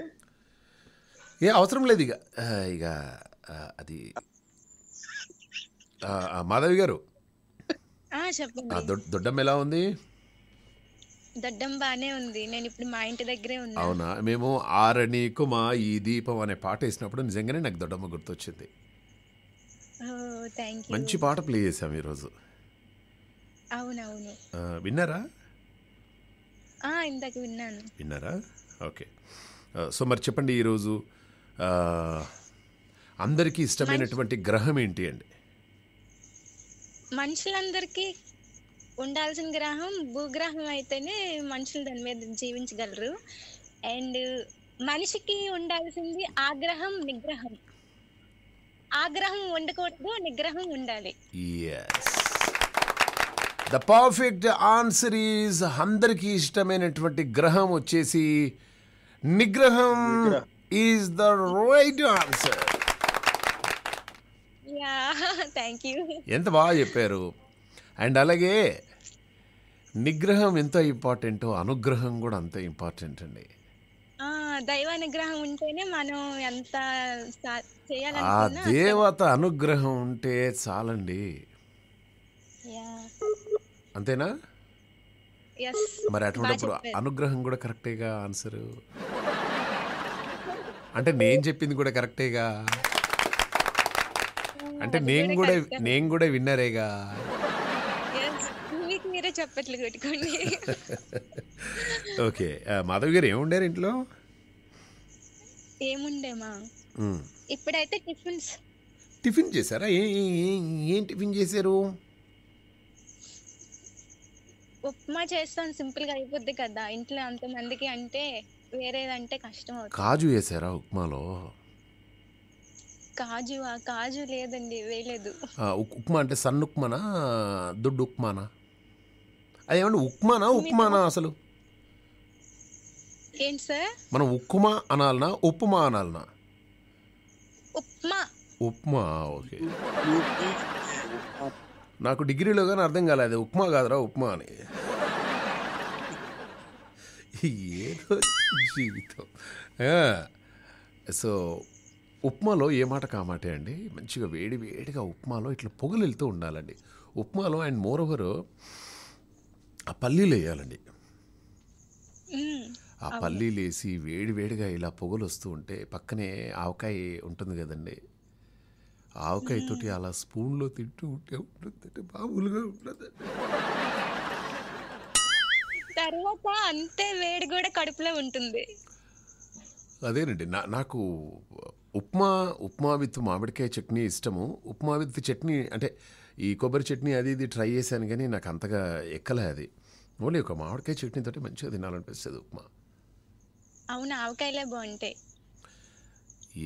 సో మొత్తానికైతే ఈరోజు ఉప్మా వండి అందరికి పెట్టేశారనమాట.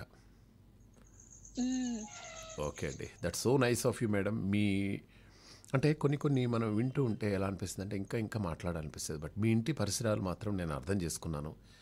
ఎంత ఆహ్లాదకరమైనటువంటి పరిసరాలు, ఎంత స్వచ్ఛమైనటువంటి గాలి పీల్చుకుంటున్నారు మీరు, ఎంత కూల్గా ఉందండి, చాలా బాగుందండి అక్కడ.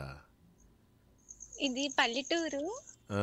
నేను మా ఇంటి పెరట్లో ఉన్నా బయట.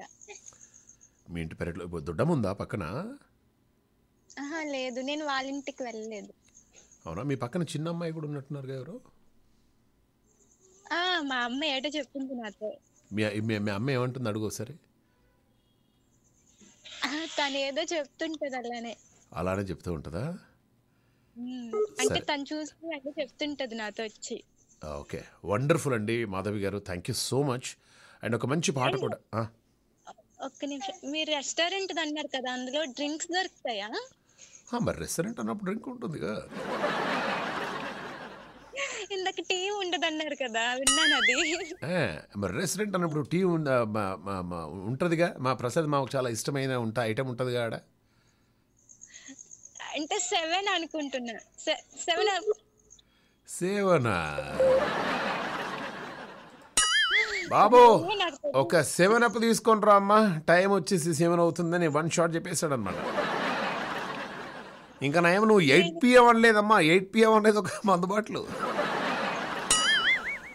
Sir what's the time now sir, what's your order sir అనగానే 8 PM 8 PM is giving order to waiter and 8 PM is telling the time of the day. Anyway, thank you very much అండి మాధవి గారు. Thank you అండి. All good right night, ma'am, super. శుభరాత్రి. శుభరాత్రి అండి మీకు కూడా. ఇక ప్రసాద్ మావ ఇప్పుడు మాట్లాడమా. ఈ కళలేంటి మామ, విపరీతమైన కళలు కనబడుతున్నాయి. కళలు మా బేబీ మా నాలోన కళలు కనబడుతున్నాయా మామ? మాకే సరే ఇప్పుడు నీకు కిచకిచ అంటే అర్థమైందా ఏందో? అండ్ మోర్ ఓవర్ ఇప్పుడు ఎక్కడున్నారు మీరు? ఇండియాలో ఉన్నారా, అమెరికాలో ఉన్నారా? ఇండియాలో చిక్కుడుకాయలు వలుస్తూ మాట్లాడుతున్నాను మామ. ఎప్పుడు చూడు చిక్కుడుకాయలు వస్తావేది మామ? మామ మీ ఇంట్లో చిక్కుడుకాయనా? మరి మా ఇంట్లో ఏందో అడగవా? బీన్స్ అయిపోయింది అంటే మీ ఇంట్లో మరి అన్ని కలుస్తాయి కదా మామ. మీది చిక్కుడుగాయ, మాది గోరు చిక్కుడుగాయ మామ. గోరు చిక్కుడుగాయ ఆ పేరు ఎందుకు వచ్చిందో తెలుసా మీకు? తెలియదు మామ, గోరుతో చిక్కుతారనా? అంతే మామ.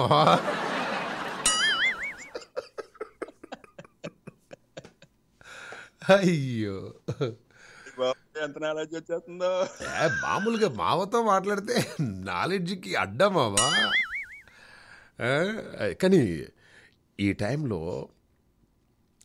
ఈ చిక్కుడుగా మామ నువ్వు రెండు వైపులా ఇట్లా దాన్ని పైనది చుంచి రైట్ సైడ్ ఇట్లా అనాలి, లెఫ్ట్ సైడ్ ఇట్లా రావాలి. 2 నారలు వస్తాయి మామ. 2 నారలు వస్తాయి, కరెక్ట్. నార తీయాలి. ఇది మామ, నార తీయాలి మామ.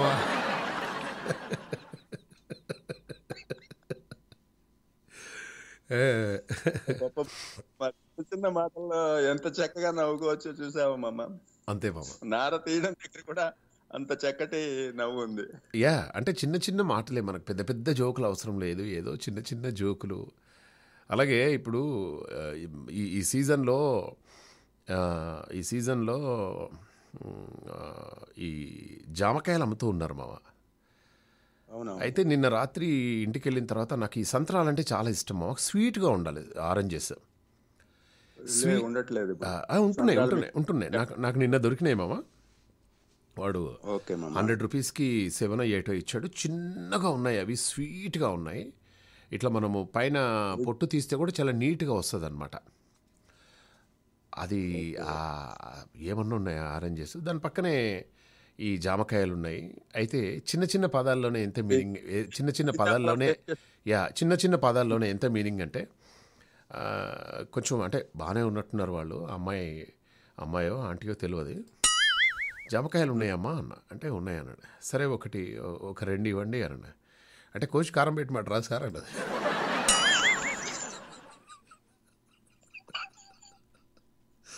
నేను సరే అమ్మా నేను మళ్ళీ వస్తా ఎటో ఉంది పరిస్థితి అని చెప్పేసి చిన్న చిన్న పదాలే. ఇప్పుడు నువ్వు ఎట్లయితే నారదీస్తా అన్నవో అవి ఏంది మామ, అమ్మా 1 జామకాయ అమ్మా అంటే కోచ్ కారం పెట్టినా సార్ అన్నది.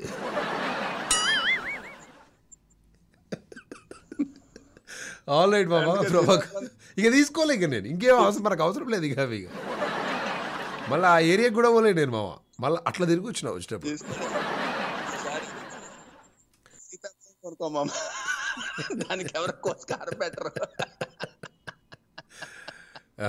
చాలా ఆహ్లాదకరమైన నవ్వు ప్రసాద్ మామ. థ్యాంక్ యూ సో మచ్ మామ. Have a good day. Yes, ఇంతకీ రెస్టారెంట్ వాళ్ళు ఏమండి, ఇప్పుడు మీరు రెస్టారెంట్లో కూర్చున్నారు మంచిగా హాయిగా, మంచి ఆకలి మీద ఉన్నారు, రెస్టారెంట్లో కూర్చున్నారు. ఓకే, నేనేమో వెయిటర్ని, సర్వర్ని అనమాట. వచ్చాను. వచ్చిన తర్వాత hello sir, hello madam, order please అన్నాను. పక్కనే ఆ రెస్టారెంట్ పక్క నుంచి ఇలా నడుచుకుంటూ పోయేటప్పుడు వాట్స్ ద టైం నో అని చెప్పేసి అడిగారనమాట. నేనేమో ఆర్డర్ ప్లీజ్ అన్నాను, వాళ్ళేమో టైం అడిగారు. మా ఇద్దరికి మీరు ఒకే సమాధానం చెప్పాలి. ఏంటా సమాధానం? ఓకే. అండ్ అలాగే మా రైతన్నల గురించి ఒక విషయం తీసుకొని వచ్చిన, పంటలపై తెగుళ్ల నివారణకు పిచికారీ చేసే ఇమిడాక్లోఫ్రిడ్ 17.8 SL మందు అమ్మకాలు, ఈ వినియోగంపై వ్యవసాయ శాఖ నిషేధించింది. కోరమండల్ ఇంటర్నేషనల్ లిమిటెడ్ కంపెనీ తయారు చేసి రైతులకు విక్రయించే ఈ మందు నుంచి శాంపిల్ సేకరించి వ్యవసాయ శాఖ రాజేంద్ర నగర్లో టెస్టులు చేసిందనమాట. నాసిరకం అని తేలడంతో అమ్మకాలు, నిల్వ వినియోగంపై నిషేధం విధించిందనమాట. సో మరి కోరమండల్ యూరియా అని చెప్పేసి అనగానే మనం చిన్నప్పటి నుంచి వింటూ ఉంటాము. ఒక కోరమండల్ ఇంటర్నేషనల్ లిమిటెడ్ కంపెనీ తయారు చేసి రైతులకు విక్రయించే ఈ మందు నుంచి శాంపిల్ చేస్తే ఏంటండి, నాకు అసలు అర్థం కాదు. కోరమండల్ అంటే చిన్నప్పటి నుంచి ఈ కోరమండల్ సంచులు అవన్నీ కూడా చాలా ఉంటుండే మా ఇంట్లో. చిన్నప్పుడు నేను ఆ కోరమండలు అవన్నీ కూడా ఇది కోరమండల్ ఇట్లా రాస్తారా కో అని చెప్పేసి అట్లా చూస్తున్నానమాట. సో ఇమిడాక్లోఫ్రిడ్ అనే మందు మాత్రం నిషేధించారు. రైతన్నలారా, మీరు దయచేసి ఈ మందు అమ్మొద్దు, కొనొద్దు. ఇది ఎట్టి పరిస్థితుల్లో చాలా జాగ్రత్త. అండ్ అలాగే ఈరోజు నాకు 1116 వచ్చాయి. మార్నింగే కాల్ చేసి మహేష్ గారు కంగ్రాచ్యులేషన్స్ అండి అని చెప్పేసి అన్నారనమాట. ఓ చక్కని గొంతు మార్నింగ్ కాల్ చేసి శుభోదయం అండి మహేష్ గారు అంటే నేను అనుకున్నాను, అరే చిమ్మపుడి గారు అయితే కాదు, ఎందుకంటే చిమ్మపుడి గారు హరి ఓం అని చెప్పేసి అంటూ ఉంటారు, వీళ్ళు శుభోదయం అని చెప్పేసి అంటున్నారు. ఇంతకీ హలో శుభోదయం అండి, ఎవరు మాట్లాడుతున్నారు మీరు అంటే, లేదండి మేము నిన్న ఒక కాంటెస్ట్ పెట్టాం కదా రెస్టారెంట్లో, Hyderabad barbecue nations, ABC absolute barbecue nations ఉంది కదండి, అందులో మీరు రాసినటువంటి కొటేషన్కి బెస్ట్ ప్రైజ్ వచ్చిందండి అన్నారనమాట. అవునా, ఎంత ప్రైజ్ అమౌంట్ ఎంత అండి అంటే, ప్రైజ్ అమౌంట్ వచ్చేసి 10,016 అండి. ఓ 10,016, ఓ మై గాడ్, మార్నింగే 10,000 వచ్చినాయి రా దేవుడా, చాలా అని చెప్పేసి అనుకున్నాను. చిమ్మపుడి గారు నమస్కారం సార్. చిమ్మపుడి గారు హరి ఓం. నమస్కారం గురుగారు. చక్కగా మీ శిష్యుడు ఈరోజు 10,016 సంపాదించుకున్నాడండి.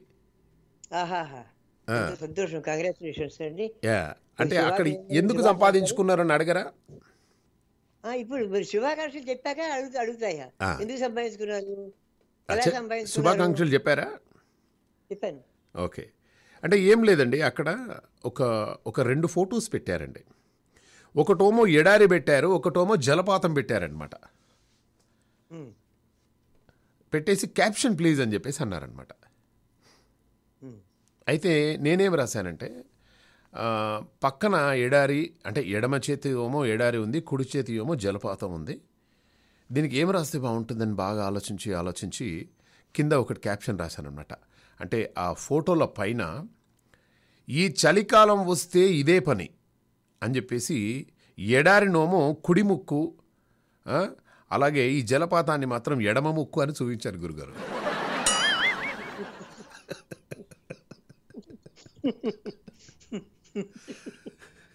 ఆహా, మహేష్ గారు ఎంత అద్భుతం అండి. సమయస్ఫూర్తికి జోహార్. మంచిగా 2 ఫొటోస్ ఒకటి ఇస్తే, కుడి ముక్కు ఎడారిలా ఉంది, ఎడమ ముక్కు మాత్రం జలపాతంలా ఉంది చలికాలంలో అని చెప్పి రాస్తే, మేము ఏదో మంచి ఫొటోస్ మంచి డిజైన్ చేసి ఏదన్నా బెస్ట్ క్యాప్షన్ ఇస్తారనుకుంటే గింత దరిద్రం చేశారేంటి సార్ అంటే. అంటే మరి చలికాలంలో ఇదే పరిస్థితి కదా గురుగారు. చలికాలంలో ఒక ముక్కే కారుతుందా, 2 ముక్కులు కారదా? నాకు అర్థం కాదు. అంటే ఒక ముక్కు డ్రై ఉంటుంది గురుగారు, ఒక ముక్కు జలపాతం ఉంటుంది అనమాట. అక్కడ ఎడారి ఉంది కాబట్టి, అక్కడ ఎడారి ఉంది కాబట్టి ఇక్కడ జలపాతం. 2 జలపాతాలు ఎప్పుడు ఉన్నాయండి, చాలా రేర్ ఉంటుంది. అయితే వాళ్ళు 10,016 ఇచ్చేసి ఒక 3 కూపన్స్ ఇచ్చారు నాకు. Sir please come with your family అని చెప్పేసి అన్నారనమాట. సరే ఇక 3 కూపన్స్ అట్లనే దాచిపెట్టుకున్నా గురుగారు. ఆ, ఇప్పుడు ఇప్పుడు ఆ పాణిగ్రహణం ఎప్పుడు జరుగుతుంది? ఈ సూర్యగ్రహణం చంద్రగ్రహణం అంటే పట్టు విడుపులు ఉంటాయి, కానీ పాణిగ్రహణం వస్తే పాణి పట్టుకుంటే వదిలిపెట్టే గ్రహణం కాదు కదా. అందుకని ఆ పాణిగ్రహణం ఎప్పుడు జరుగుతుంది, ఎప్పుడు పెడతారు మీరు, ఏమిటి అని మేము నిరీక్షిస్తున్నాం. అవునండి గురుగారు. నేను ఇంకా నిగ్రహంతోనే ఉన్నాను గురుగారు పాణిగ్రహణానికి. ఏదో ఆ దైవానుగ్రహంగా కలిగే వరకు నిగ్రహంతో ఉండక తప్పదు. ఏదో అప్పుడప్పుడు తాత్కాలిక బ్రహ్మచారిగా అన్నా ఉండక తప్పదు. అవునండి, అవును. తాత్కాలిక బ్రహ్మచారి అంటే అర్థం కాలేదు. తాత్కాలిక బ్రహ్మచారి అంటే అర్థమైంది గురుగారు. అబ్బో, మనకు అర్థం కాకపోవడం ఏంది గురుగారు, భలే ఉన్నారు మీరు.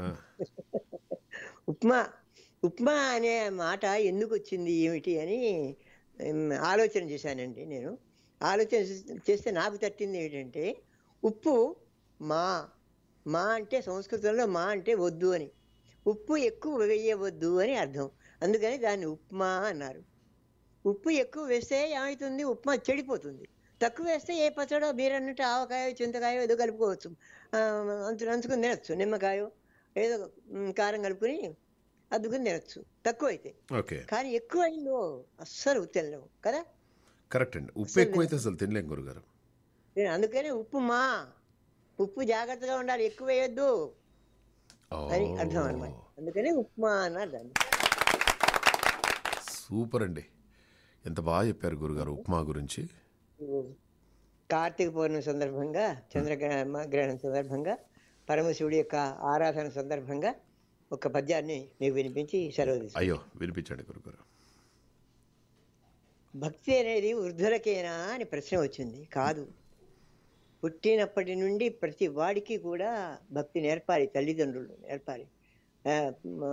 ఈ మధ్య ఒక ముసలాయన ఎదురయ్యి తన మనవాళ్ళు మనవరాల్ని గుడికి తీసుకొచ్చాడు.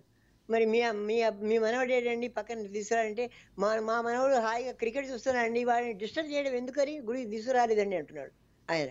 అంటే ఏంటి, పిల్లవాళ్ళతో సహా కుటుంబంతో సహా తీసుకొస్తేనే అప్పుడు పిల్లవాళ్ళకు కూడా భక్తి అలవాటు అవుతుంది అనమాట. వృద్ధులకే కాదు, వయోధికులకే కాదు. అందుకనే కాళహస్తీశ్వర శతకంలో ధూర్జటి మహాకవి అంటాడు, దంతంబుల్ పడనప్పుడే తనువునం దారుఢి ఉన్నప్పుడే కాంతా సంగమురోయనప్పుడే జరాక్రాంతంబుగానప్పుడే వింతల్మేన చరింపనప్పుడే కురుల్ వెల్వెల్ల కానప్పుడే చింతిన్ పన్మలే నీ పదాంబుజములన్ శ్రీకాళహస్తీశ్వరా అన్నాడు.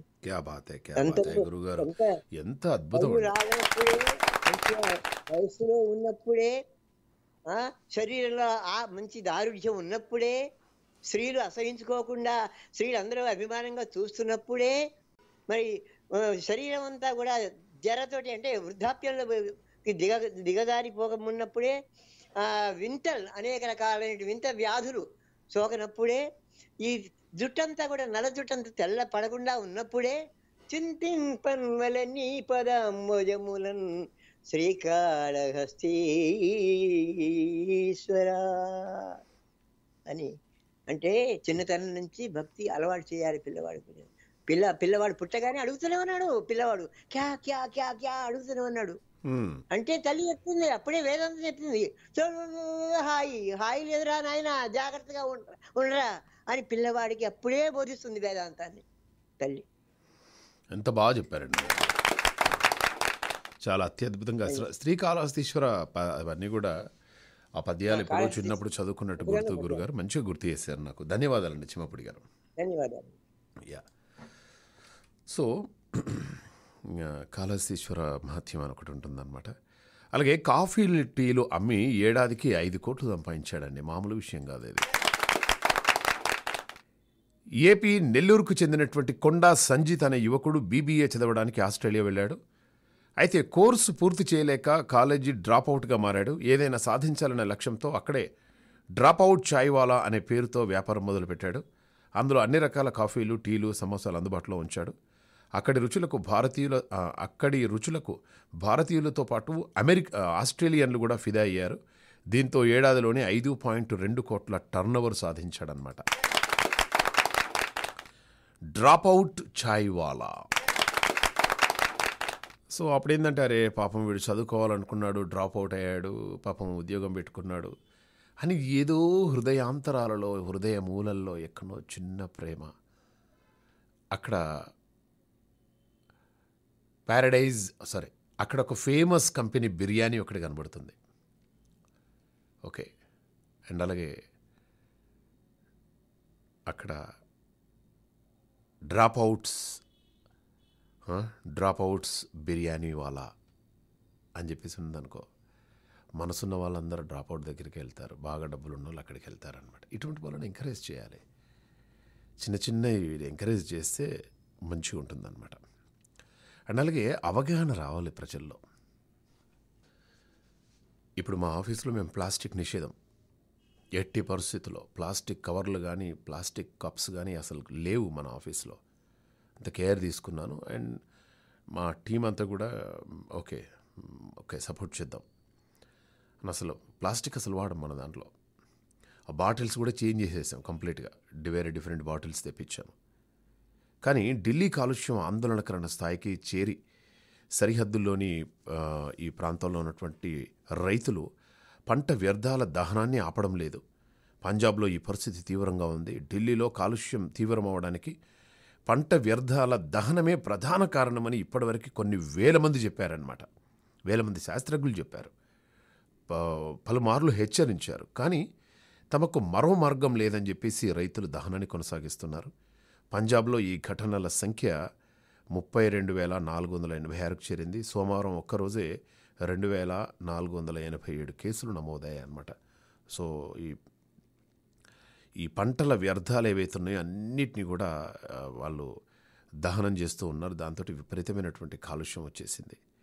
ఇక పంజాబ్ పరిస్థితి అలా ఉంటే అచ్చమైనటువంటి కాశ్మీర్కి వెళ్దాం రండి. కాశ్మీర్ అసలు ఆ పేరులో కాశ్మీర్ కారం అన్నా కూడా, అలాగే ఈ యాపిల్స్ ఏంటంటే కాశ్మీర్ యాపిల్సా, అబ్బా ఎంత మంచిగా ఉన్నాయి చూడడానికి. ఓకే, అలాగే మొన్న ఎక్కడో ఈ పెడిక్యూర్ చేయించుకోవడానికి పోతే వెర్ ఆర్ యూ ఫ్రమ్ అని అడిగారు. ఐఎమ్ ఫ్రమ్ కాశ్మీర్ సార్ అన్నారు. వాట్స్ యువర్ నేమ్ అని అడిగాను. అంటే అదే కదా మీకు కావాల్సింది ఇప్పుడు. I'm Sanjay sir. అంటే గతంలో ఎన్నడూ లేనంతగా కాశ్మీర్కు పర్యాటకుల తాకిడి బాగా పెరిగిందనమాట. ఈ ఏడాది వరకు ఇప్పటి వరకు 1.6 కోట్ల మంది పర్యాటకులు కాశ్మీర్ను సందర్శించారు.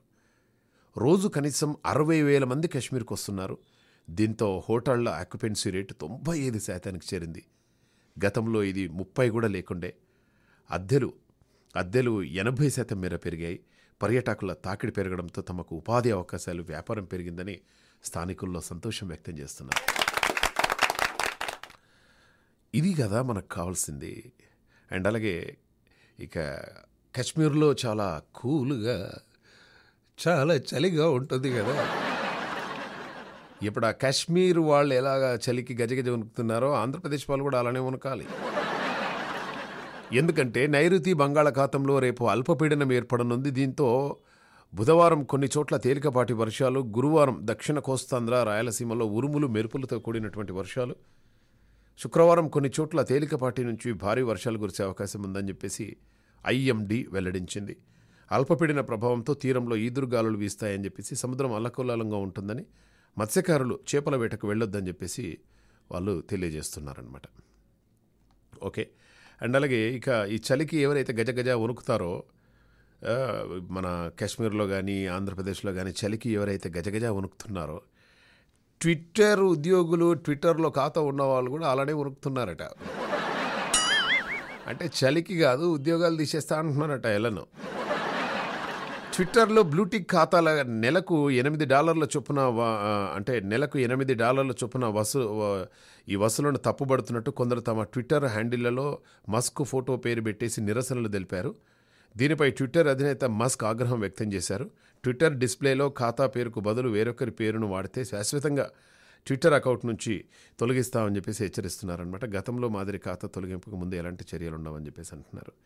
సో $8 ఏమీ నాకు అర్థం కాదు. అందుకోసమే సోషల్ మీడియాకి వీటన్నిటికీ చాలా దూరం అయిపోతున్నాను. I don't like all this things.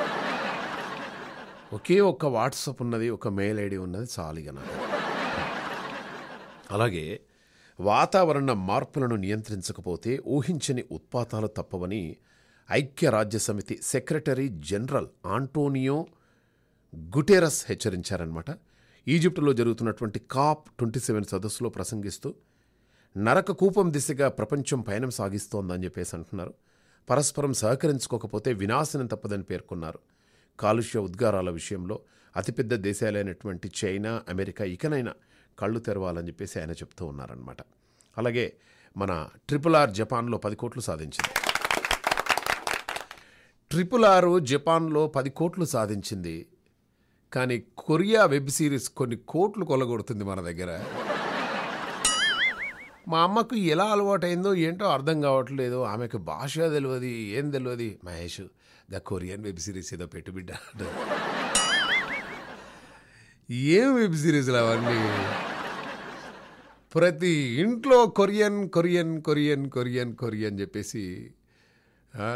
అరే ఎవరు చూసినా కాసింత యూత్ కూడా, పిల్లలందరూ కూడా కొంచెము యూత్ ఉన్నవాళ్ళు, అంటే మా అటువంటి వాళ్ళు కొరియన్ కాలంటే కొరియన్లో మంచి మంచి వెబ్ సిరీస్ వస్తూ ఉన్నాయి. And the taking video clarity, quality and BGM.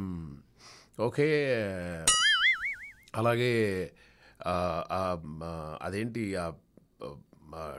అదేమంటారు దాని డైరెక్షన్ కానీ, తర్వాత ఫోటోగ్రఫీ కానీ, మూవీలో దాన్ని చూపించే ప్రజెంటేషన్ విధానం కానీ కొరియన్ మన వాళ్ళందరూ కూడా కాపీ కొడుతున్నారు ఇప్పుడు కొరియన్వి.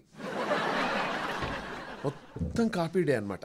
జపాన్లో 10 కోట్లు సాధించింది, పెద్ద ఆశ్చర్యం ఏం లేదు RRR. కానీ ఇప్పుడు ఏ ఇంటికి వెళ్ళినా కూడా కొరియన్ వెబ్ సిరీస్ ప్రతి ఇంట్లో దర్శనం వస్తుంది. అది గొప్పదనం వాళ్ళ. అంటే అఫ్కోర్స్ 2 గొప్పదనమే అనుకోండి. ఓకే, సో ఇక ఎన్ని విషయాలు చెప్పడం జరిగిందనమాట. సరిగా అలాగే ఇంకొక ఇంపార్టెంట్ విషయం ఏదో చెప్దామనుకున్నాను. వచ్చే వారం భారీ ప్రకటన చేస్తా అని చెప్పేసి ట్రంప్ మామయ్య ఏదో అంటున్నాడు. ఏంటి మామగారు మీరు ఇలా మాట్లాడితే ఎట్లా? అమెరికా మాజీ అధ్యక్షుడు డొనాల్డ్ ట్రంప్ వచ్చే వారం భారీ ప్రకటన చేయనున్నట్లు వెల్లడించారనమాట. అమెరికాలో మధ్యంతర ఎన్నికలు జరుగుతున్న వేళ అభిమానుల మధ్య ప్రసంగించినటువంటి ట్రంప్ నవంబర్ 15 ఫ్లోరిడా ఫామ్ బీచ్లో మారేలాస్ లోగోలో పెద్ద ప్రకటన చేయబోతున్నారనమాట. మారేలాగో బీచ్లోని మారేలాగోలో ఒక పెద్ద ప్రకటన చేయబోతున్నారు. కాగా 2024లో అధ్యక్ష ఎన్నికల్లో పోటీ చేసే అంశంపై ట్రంప్ ప్రకటన చేసే అవకాశం ఉందని చెప్పేసి చెప్తున్నారనమాట. ఓకే, దీపం ఉండగానే ఇల్లు తొందరగా చక్కబెట్టుకునే ప్రయత్నం చేయండి. అండ్ చాలామంది ఒక 2-3 మిత్రులు కాల్ చేసి మామ జాబ్ అంటే కొంత కష్టంగా ఉందిరా యూఎస్లో అది ఇదని చెప్పేసి అన్నారు. ఇవన్నీ కామనే మామ. ఈ జాబ్ పోతే వేరేది వచ్చేస్తూనే ఉంటుంది, వేరే జాబ్ పోతే వేరేది వస్తూనే ఉంటుంది. ఈ ప్రపంచంలో ఏది కూడా పర్మనెంట్ కాదు మామా. ఓకే, సో అందుకోసం దానికి చక్కగా ప్రణాళిక అవన్నీ కూడా చేసుకునే ప్రయత్నం చేయాలి. డోంట్ వరీ, జాబ్ ఉంటుంది, జాబ్ పోతుంది, ఏది పోయినా కూడా మన ఆత్మస్థైర్యం మాత్రం అది దానికి ఎదురు లేదండి.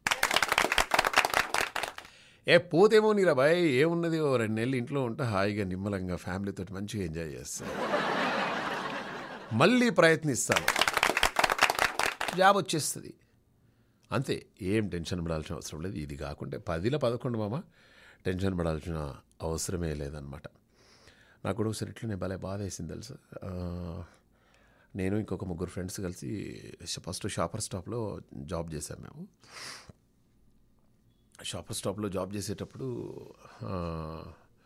వాడికి ఏమైందో ఏంటో అర్థం కాదు, వాళ్ళు మా 3 టార్గెట్ చేశారు. ఈ మహేష్, హేమంత్ అండ్ అలాగే వాని పేరు అంకిత ఏదో ఉన్నది. సో సార్ వీళ్ళు చాలా టూ స్మార్ట్ ఉన్నారు సార్, వీళ్ళు పొరగాళ్ళు అసలు పని చేయట్లేదు కానీ ముచ్చట్లు ఎక్కువ చెప్తున్నారు అది ఇదని. ఆ మహేష్ గాడు ఒక్కడే పాపం వాడు కష్టపడుతున్నాడు సార్. వాడు పాపం చాలా మంచివాడండి మహేష్ గాడు. ఆడు పిలిచి వార్నింగ్ ఇచ్చాడు, బాబు మీరు ఇట్లా అది కొంచెం హైపర్ యాక్టివ్ అవసరం లేదు, మామూలుగా ఉండండి అది ఇది అంటే బాగానే ఉన్నాం సార్, మీరు రాంగ్ ఇన్ఫర్మేషన్ వస్తున్నది అది. తర్వాత మనకేదో ఫ్లోర్ మేనేజర్ ఇచ్చారు, ఒక హెడ్గా ఇచ్చారు, ఒక 7-8 మంది పోరగాళ్ళకి. అది ఎవ్వరికి నచ్చలే నేను హెడ్గా రావడం. వీడు మొన్ననే వచ్చిండు మాకు హెడ్ చేయడం ఏంద్రా, నాకు అర్థం కాదు. వీడు చూస్తే హెడ్లానే ఉన్నాడు, మాకు హెడ్డా. సరే అని చెప్పేసి పోయాము, మంచిగా అయిపోయింది. అయిపోయిన తర్వాత one fine day, sorry Mahesh గారు మేము 3 జాబులు తీసేస్తున్నామండి అది. అంటే రీజన్ ఏంటి అంటే, ఏం లేదండి చాలా కంప్లైంట్స్ ఉన్నాయి, మీ 2 ఫ్రెండ్స్ మీద చాలా కంప్లైంట్స్ ఉన్నాయి. అంటే వాళ్ళు చేసిన తప్పుకు నన్ను బలి చేయడం ఏంటి సార్, కాదు కదా అని చెప్పేసి, మరి మీరుండి మీ 2 ఫ్రెండ్స్ని నేను జాబ్ రిజైన్ చేయమంటాను అని చెప్పేసి. అంటే మేము వచ్చేటప్పుడు 3 వచ్చాము అనమాట. సో ఇప్పుడు మీరు ఏంటంటే, మీరు ఇదంతా కూడా చూసుకుంటున్నారు కాబట్టి మీ 2 ఫ్రెండ్స్ మాత్రం కొంచెం వాళ్ళు కొంచెం యారగెంట్గా అది ఇదే ఉన్నారు, వాళ్ళని తీసేస్తున్నాం అది ఇది అంటే, అట్లా కాదండి, అట్లా కాదు కదా అని ఉంటాయి, మాకు చెప్పండి అదని చెప్పి. 6 నెలల తర్వాత పాపం వీళ్ళిద్దరు కూల్ అయిపోయారు, మంచిగానే ఉన్నారు. కానీ అక్కడ ఉన్నటువంటి ఎంప్లాయీస్ అందరూ ఎప్పటిలో 20-20 సంవత్సరాల నుంచి చేస్తున్నారు. మేము పోయి అంతా హడావుడి చేసే వరకు పొరగాళ్ళు మొన్ననే వచ్చిండ్రు, బాగా ఈతలు కొడుతున్నారు వీళ్ళు. నేను తీసేస్తే ముగ్గురు ఉద్యోగాలు తీసేయండి అంతే తప్ప వాళ్ళిద్దరినీ తీసేసి నన్ను ఉంచుకుంటా అంటే మాత్రం నేను ఉండను అని. సరే అని చెప్పేసి ఇక మరి ఏమనుకున్నాడో ఏందో, ఇంకెవరిని వాళ్ళు ఉద్యోగాలు తీసేయలేదు. కాకుంటే first prize, second prize, third prize యానివర్సరీకి మేమే అందుకున్నాం. అది అంతే, ఏదైనా అంతే అండి, మనం టెన్షన్ పడాల్సిన అవసరం లేదు. ఓకే. అండ్ అలాగే మా చిన్నప్పుడు మా ఇంట్లో ఒక ఆమె పేరేం పేరు, మైసమ్మ అని ఒక ఆమె వచ్చేది. ఆమె సో ఆమె రాగానే ఇల్లంతా మంచిగా తుడిచేవాళ్ళు అనమాట, ఇల్లు కడిగేవాళ్ళు శుక్రవారం సాయంత్రం. మహేష్ ఎక్కడో ఓకు బిడ్డ, సాయంత్రము బయటికి పోవద్దు, కాలు చేతులు ఇట్లా కడుక్కొని మంచిగా ఉండాలి అని చెప్పేసి, సరే సరే అని చెప్పేసి మనం నీట్గా ఉండేవాళ్ళం. ఆమె కరెక్ట్గా 7 గంటలకు 6:30కు అట్లా వచ్చేది. రాగానే ఇంటిల్లి పాది అందరం ఒక రూమ్లో కూర్చునేవాళ్ళం. సరే ఇక ఆమె చెప్తూ ఉంటుందన్నమాట, బాబును మంచిగా చదివించాలి, బాయ్ దగ్గర అది వేయాలి, బాయ్ దగ్గర ఇది వేయాలి.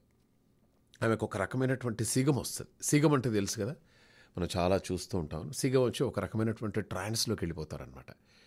వెళ్ళిపోయి అట్లా చెప్తుంటారనమాట. ఏమన్నా ఈ చిన్న చిన్న కుటుంబాలకి ఏదన్నా ఉన్నప్పుడు, మీరు ఈ సంవత్సరం వచ్చి ఖచ్చితంగా ఉప్పలమ్మ పండుగ చేయాలి, లేకుంటే మల్లన్న పండుగ చేయాలి, లేకుంటే మైసమ్మ పండుగ చేయాలి, లేకుంటే బాలమ్మ పండుగ మీరు ఖచ్చితంగా చేయాలి, ఏదంటే చేస్తామమ్మా అని మా నాన్నమ్మ, మా అమ్మ, మా నాన్న ఇప్పుడు రాకపోయేది, మా తాతగారు వాళ్ళందరూ అక్కడ ఉంటుండే. సరేనమ్మా చేస్తామమ్మా, 10,000 అంటుండే.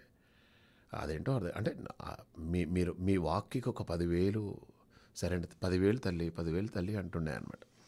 మనకు అర్థం కాదు. అప్పుడే దీని మీద నేను ఈమె ఎందుకు ఇట్లా ప్రవర్తిస్తుంది, ఎందుకు ఇట్లా సిగమోగుతుంది. సరే మళ్ళీ ఒకసారి బోనాల పండుగ చేశారు. బోనాల పండుగ చేసేటప్పుడు అందరు బోనాలు తీసుకొని పోతున్నారు ఊళ్ళో. ఒక ఆమె మాత్రం విపరీతంగా యాపకొమ్మలు అది ఇది పట్టుకొని సిగమోగుతూ ఉన్నది. ఒక రకమైనటువంటి ఆర్తనాదాలు చేస్తూ సిగమోగుతూ ఉన్నదన్నమాట. ఓహో, ఇది ఆమెకు దేవుడు వచ్చాడు ఆమె మీదకి అలా చెప్తుంది అని చెప్పేసి. ఆమె ఇంకెన్ని రోజులు రా, తొందరగా గుడి కట్టి అని రా, దుర్గమ్మ మాత గుడి కట్టియమంటే ఎందుకు కట్టియట్లేదురా, అందుకోసమే ఈ విలేజ్ డెవలప్ కావట్లేదురా, అది ఇదంటే అక్కడ సర్పంచ్ వచ్చి వినడం, అమ్మ తల్లి కట్టిస్తావమ్మా, పను మొదలు పెట్టినమ్మా, శాంతించు తల్లి, శాంతించు తల్లి, శాంతించు తల్లి. ఓకే, అప్పుడు మనకు 8th క్లాసు 9th క్లాసు ఆసక్తిగా చూస్తుండేవాడిని అనమాట. తర్వాత కొద్ది రోజుల తర్వాత పెద్దమ్మలోళ్ళని వచ్చేవాళ్ళు. అంటే ఆ పెద్దమ్మలోళ్ళకు ఉన్నటువంటి స్పెషాలిటీ ఏంటంటే, నెత్తి మీద ఒక బాక్స్లా ఉంటుంది, ఆ బాక్స్లో అమ్మవారి బొమ్మ పెట్టుకొని వస్తారనమాట. వచ్చి వాళ్ళు అడుక్కుంటూ ఉంటారు, ఒక రకమైనటువంటి తెల్లారంగానే వస్తారనమాట. ఉదయమే వస్తారు వాళ్ళు. రాగానే వాళ్ళకు దీపం ఇచ్చేసి అమ్మవాళ్ళు ఆమెకు డబ్బులు ఇచ్చేసి బియ్యం ఇచ్చేసేవాళ్ళు అనమాట. డబ్బులు ఇచ్చేది నేను చూడలే, బట్ బియ్యం ఇచ్చేది. ఎవరు వాళ్ళు అంటే పెద్దమ్మలోళ్ళు. పెద్దమ్మలోళ్ళు అంటే ఏంటంటే అమ్మవారు మనం పూజిస్తే మనకు పాడి పంటలు సమృద్ధిగా ఉంటాయి మహేష్ మనకు అంటే, ఓ అవునా అని చెప్పేసి అట్లా ఉంటుండే అనమాట.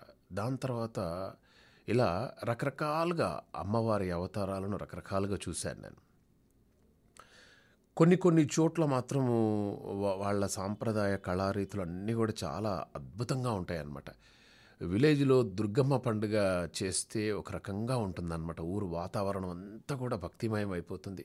తినేవాళ్ళు తింటారు, తాగేవాళ్ళు తాగుతూ ఉంటారు, భక్తి ప్రపత్తులతో మొక్కేవాళ్ళు మొక్కుతూనే ఉంటారనమాట.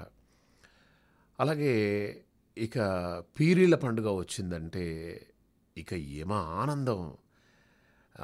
పీరి నేను ఎత్తుకోవడము, మా పేరెంట్స్ కూడా అసలు ఇటువంటి వాటికి అడ్డు చెప్పారనమాట. అలా చేతిలో అది పట్టుకోవడము, నా నడుముకి ఒక పెద్ద టైట్గా ఒక టవల్ కట్టేసి ఆ టవల్ మధ్యలో అది పెట్టేసి ఇప్పుడు పట్టుకో అని చెప్పేసి అనేదన్నమాట. నేను పట్టుకునేవాడిని. అట్లా ఇదేంటి అసలు ఇది పీరి అంటే ఏంటి అని దాని గురించి ఎంక్వైరీ చేయడం స్టార్ట్ అయిపోయిందనమాట. అలా మన సంస్కృతి, మన సంప్రదాయాలు, మన ఆచార వ్యవహారాలు, మన జీవన శైలి, ఇవన్నీ కూడా ఒక రకంగా చాలా గమ్మత్తుగా అనిపించేవన్నమాట. అందుకోసమే ఏదైనా ఒక కొత్త డ్యాన్స్ వచ్చేసింది అంటే అలానే ఏంటి డ్యాన్స్ ఏంటి ఇది ఎలా చేస్తారు, ఇది పేరిణి నృత్యం. అది తాంబాలం మీద కాళ్ళు పెట్టేసి అలా చేస్తుంటారు. కొంచెం గీరుకుపోయినా కూడా చాలా ఇబ్బంది అవుతుంది అనమాట. పేరిణి నృత్యం ఏంటి, ఓహో ఇది పేరిణి నృత్యమా, ఓహో ఇలా చేస్తారా అంటే శివుడికి ప్రతిరూపాలన్నమాట పేరిణి నృత్యము అని చెప్పేసి ఒక రకంగా వాళ్ళు డ్యాన్స్ చేయడము, బాడీ షేక్ చేయడము. అంటే అప్పుడు సైనికుల్లో వీరావేశం పెంపొందించడానికి ఒక రకమైనటువంటి ట్రాన్స్లోకి తీసుకెళ్ళిపోయి మనల్ని ఆ పేరిణి నృత్యాన్ని ప్రదర్శిస్తుంటారు అనమాట. ఇంకా ఎన్నో నృత్య రీతులు ఉన్నాయి. ఓకే. అండ్ అలాగే మన సంస్కృతి అనేది చాలా గొప్పదండి. మన సంప్రదాయాలు చాలా గొప్పది, మన బోనం గొప్పది, మన కలశం గొప్పది. మన ఈ 2 తెలుగు రాష్ట్రాల్లో ఇంకా మనం కొన్ని ఆంధ్రప్రదేశ్లో మాత్రము పటాలను చేస్తూ ఉంటారు, ఆ బండ్ల మీద పెట్టి ఊరేగిస్తుంటారు. అవి కూడా నాకు చాలా గొప్పగా అనిపించేస్తున్నది. ఇది ఎక్కడి సంస్కృతి ఏంటి అనేది. అందుకోసమే నాకు ఏదైనా ఒక సంస్కృతి కొంచెం తెలిసింది అంటే నాకు చాలా ఇష్టం.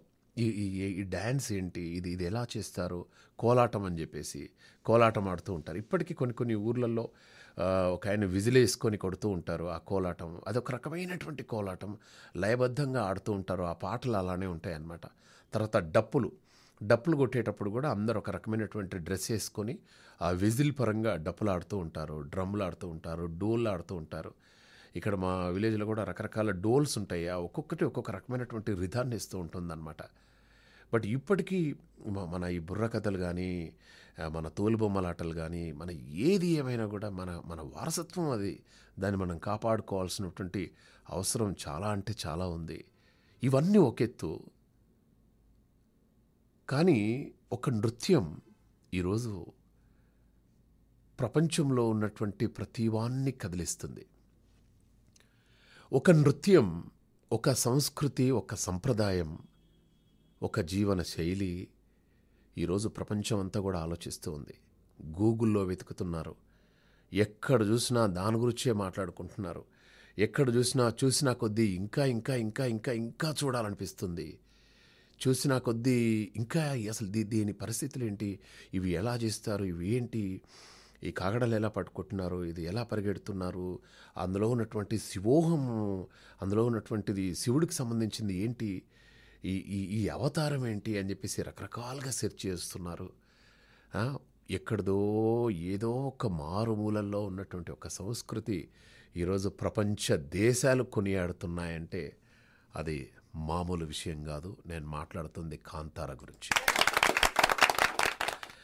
ఏమన్నా భూతకోల అనే ఒక నాట్యం, భూతకోలాలో వాళ్ళు అలా ఒక రకమైనటువంటి లేపనం, ఒక రకమైనటువంటి చందనం లాంటిది అలా పసుపు పచ్చ కలర్ అంతా కూడా ముఖానికి అలా పట్టించేసి ఆ ఐబ్రోస్ అలా దిద్దుకొని ఆ, ఆ, వరాహ అవతారంలో వాళ్ళ ముఖాన్ని మార్చుకొని అండ్ అలాగే ఈ లేత కొబ్బరి ఆకులు ఏవైతే ఉంటాయో లేతవి దాన్ని తీసుకొని వచ్చేసి దానికి నడుముకు మంచిగా ఇలా కట్టేసుకొని అలాగే వాళ్ళ కాళ్ళకి ఒక రకమైనటువంటి ఆభరణాలు ధరించేసి వాళ్ళ చేతిలో ఒక రకమైనటువంటి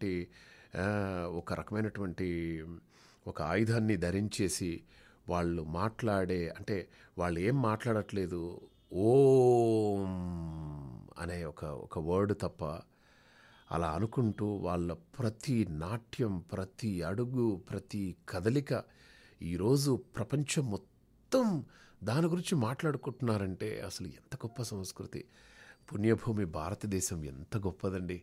ఎంత మాట్లాడాలన్నా ఇంకా మాట్లాడాలనిపిస్తుంది.